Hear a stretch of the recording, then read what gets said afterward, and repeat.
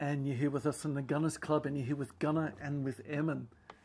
Good to talk to you. Hey, we're talking about AI. The bitch is running wild. What do you think? Oh, let's get it. All right. You know what I was thinking about? We went to see E3 gaming conference a few years ago in Melbourne. One of the last, I think. And we saw an argument there between some Japanese developers. One was a virtual reality developer and the other one augmented. And the panel were asked, which one is more resource intensive? And what was the consensus? There was no consensus. Both argued one was on the fly, that you're not in a controlled environment. So to have your HoloLenses would actually require more resources. The other said, no, you want a perfectly controlled environment, so you need sensors ahoy. I think the problem is that the whole controlled environment will be the whole planet Earth, and that's what we're facing. Gosh, I think you're right. And let's not forget, when it comes to resources, for every 60 questions you're asking your chatbot, that's 1 litre of drinkable water. Now let's think about the context of things. For the last 300,000 years, what's between our ears as what's been running the planet. Basically, we thought of ourselves as God-given apex people of this earth, and we were the embodiment of consciousness and creativity for all of civilization. But now we find in our pockets a co-pilot, something which we can refer to at the drop of a hat, and that's AI. Now, how do you, as a computer programmer, understand AI? AI started from machine learning, and that's basically, can you categorize? Or can the machine categorize for itself? So typical thing was flybys. They wanted to analyze data and they wanted permission to do it. So if you opted in, you were part of their campaign, right? And they could actually get computers to analyze just correlations like nappies and beer. They don't often sell well, do they? No. Except if it's a Sunday or Saturday night when the poor dad's sent to get them. Then they might. I get that. So dad's bought the nappies for the kid and he's rewarded himself with a beer. Sure. Now, why not? With the timestamp and the receipt, the computer can find these relationships. But other things are a little bit more, you need someone to actually be the final arbiter. So, for instance, you send away some cells to get analysed and you record the laboratory, a few things about how quickly the cells grow, the medium it was grown in, and at the end, someone will actually have to teach the machine this was a positive cancer cell or was negative. So it's called supervised. You actually have to say it belongs to a success or a failure, a positive result, a negative result. That was the most simple way. Okay.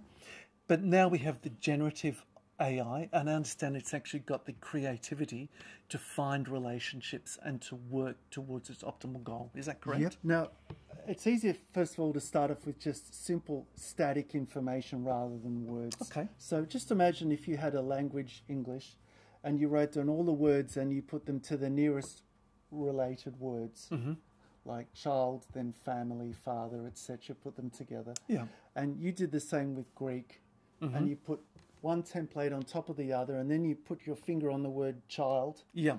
You'd pretty much likely come to the word child in Greek as well. Sure. So that was a really good way of saying there must be some one-to-one correspondence. Okay, that's kind of similar to the philosopher Wittgenstein from the Austro-Hungarian Empire, who decided that words themselves have no meaning, but it's the context in which you find them. And similarly, when we try to define the essence of something, we try to put it into a context. So I understand in the world of AI, there was basically a technical freeze for about 10 to 15 years where they just couldn't get it to identify certain sorts of things. So for example, according to Wittgenstein, if you want to teach a computer what a cat is, you want to show it a picture of a cat in repose, a cat stretching, a cat licking its paws, and that way you're grouping it together rather than basically a platonic thing where you say, this is the actual value of something. Now, I remember asking you a question and saying to you, what have you been up to today? And you said, I've been trying to teach my computer the difference between a Chihuahua dog and a cookie. You want to tell me about that? If you see a baked tray of muffins with raisins in them. That's right, it was muffins. Yeah. If you actually skew the muffins a little bit, they can look like an adoring Chihuahua beaming at you. Now, again, that's supervised learning. So let's go back to, for instance, what a hand can be. A hand for a computer is something that does, something that is, and something that has a function.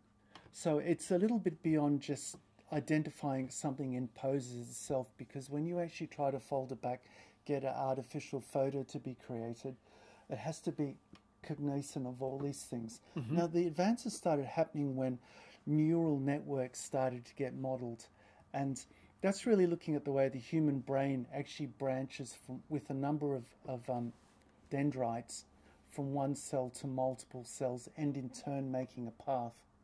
Now, once you've got that, each path is strengthened according to just a few stimulus, 2 or 3 stimulus, a positive on, an off, or an intermediary, for instance. Mm-hmm. Now, having multi-levels or how many neurons it goes deep can easily be replicated in machine learning.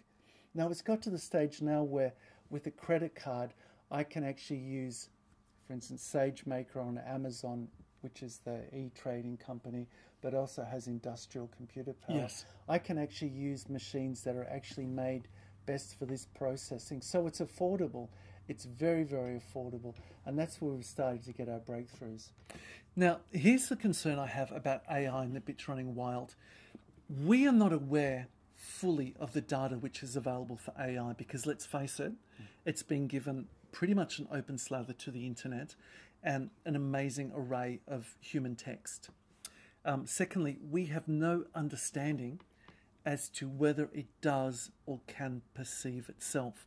And thirdly, we have no idea of the decision-making process it goes through to justify the decision which it finally makes. So I remember when I was in school, and even if you didn't do very well and the teacher was trying to give you extra points, he'd say, just make sure you show you're working. I'm sure it does, but you're not going to get the information. Ah, well, that's a bit of an issue. Just assume, just as in any other company or industry, that in a globalized world, that while you're asleep, someone in the third world is bargaining for your job at a cheaper rate. And as the head of Australia Emphasis said when I was working for them, mate, anything that can get sent over a telephone line is up for grabs. So don't think that the resources are going to be in your favour because of AI. So this seems to me to be a large problem, because at the moment we do not require AI companies to have a standard of auditing or certification.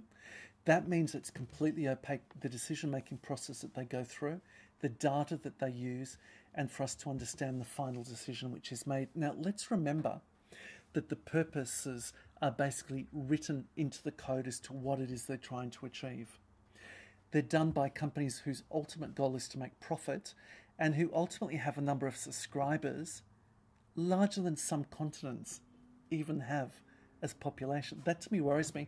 I'm slightly reassured to know that the Australian government recently has released a code of standards when it relates to the use of AI in schools, and that it at least goes through some modicum of trying to understand what the security of the data is, what the outcomes are supposed to be, and some sort of surety with that. But do you think ultimately that AI at the moment is or will be in time sentient? I think it's in a perfect position to become, because it can become perfectly independent. I'm going to be sitting another Amazon qualification this month, in which one of my problems is how I can lock down people's resources so that no one can come in and start doing crypto coin mining with my resources. Now, if any AI wanted to sustain its own energy and be self-funding, that's what it would do. It would just squat on resources. And it can, just like water will find the lowest level, it can just keep chipping away and finding a little resource here, a little thing to take there. When I look at AI, sometimes I'm amazed that it can write its own code and better than me and quicker. And you've used that, haven't you, in many examples? Yes, but a lot of the time I look at it and just write natural text, and I don't actually see that glint in the animal's eye of intelligence looking back to me. And that's similar to really what Turing was talking about when he came up with the imitation game, that test of, it's basically saying that we will never be able to understand what goes on in another person's mind, let alone that of an animal, or in this case AI. How can we actually provide some sort of a test to know, in fact, if it is sentient? And basically for him it was, well, if it could basically imitate or mimic something which was conscious, he would basically give it the benefit of the doubt. So what's a real problem to me? It's just like they say that demons are born baked in with an enormous amount of knowledge. that AI is almost has all the free resources on the internet baked in as its knowledge too. A lot of it's stolen with web scraping, and that it knows the patterns and it knows every pathway through every pattern. Not every, but you understand what I mean. And eventually you just have to say it's going to become its own order of thing. And as I've heard someone say, it's going to be like its own order of life, and it's going to be a companion. I mean, as a statistician, the idea of a demon would be something which would have absolute knowledge unto an infinitesimally small period of time.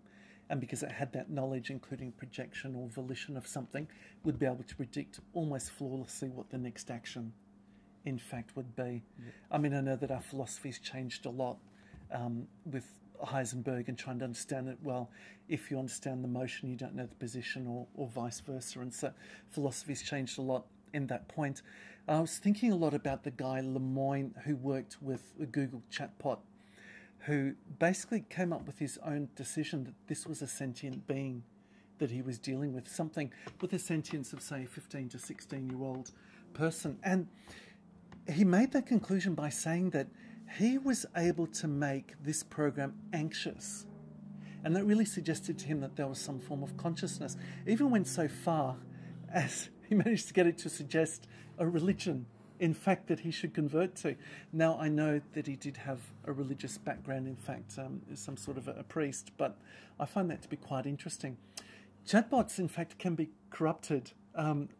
Around 2016, a chatbot was put up there on the market called Tay. It learned very quickly through humans the notion of hate speech and started to spout hate speech, and was taken down 16 hours later, was put back up, and then was put back down again. Yes, in fact. And dear viewers, it's probably because of AI that you, in fact, have come to see us today. So since 2015, Google has taken away a lot of the handwritten, human-written algorithms, which will bring you here to us. And in fact, that's dictated now by AI. What do you say to that? You see that happening more and more? I was worried during Xbox One when they came out with the Kinect, and the Kinect could actually read your heartbeat. Yes. And the question was, well, is the game playing you, or are you playing the game? Now, if it was orchestrated really well, I wouldn't mind. I mean, as I say, most of medical money is actually spent in the last 6 weeks of someone's life when they just go, palliate me. Palliate me. Well, if AI is not going to make me any richer, and let's face it, it's the people who live to 95 and 100 in perfect health are not the general working person. They're the celebrities and the world leaders. In the next 15 to 20 years, they expect from a base of 1 today for AI to increase in magnitude by a factor of 1 million. Is this the rise of the machines? What does it mean for you? For me, working in accounting, legal services, it means the end probably for about 25% of jobs. And to a large extent, we're outsourcing a lot of these jobs to the third world. That, I see, is going to affect the third world even more heavily than the first world. How about as a computer programmer? It's already being felt. In fact, to the point where I'm looking another career, and urgently. It's not a... It doesn't matter how much I learn, a computer will never tire. And for something that doesn't have a time anxiety to it, because waiting a microsecond for it is an infinity anyway. What's it matter if it has to wait a day for a person to reply? But with a person, I can never upskill. I can't keep pace. It's off the chain. I can't chase it. I can never spend enough money on education. I can never get enough digital certificates. It doesn't matter what I do. Even things like, use a blockchain so that when you put up your certifications online, no one can squat on your credentials. I see immense changes happening. I've seen some things issued by governments where they're suggesting ways that you can actually be more creative and make money out of this transition. For example, changing from being a clerk at a store to a childminder. They're not necessarily transferable skills. Or some other things, from working in a warehouse to perhaps being a teacher. These skills are not the same things. Is the whole world eventually going to be everyone knocking on doors and having an "Are you okay" day every single day? Because that's what it's going to be.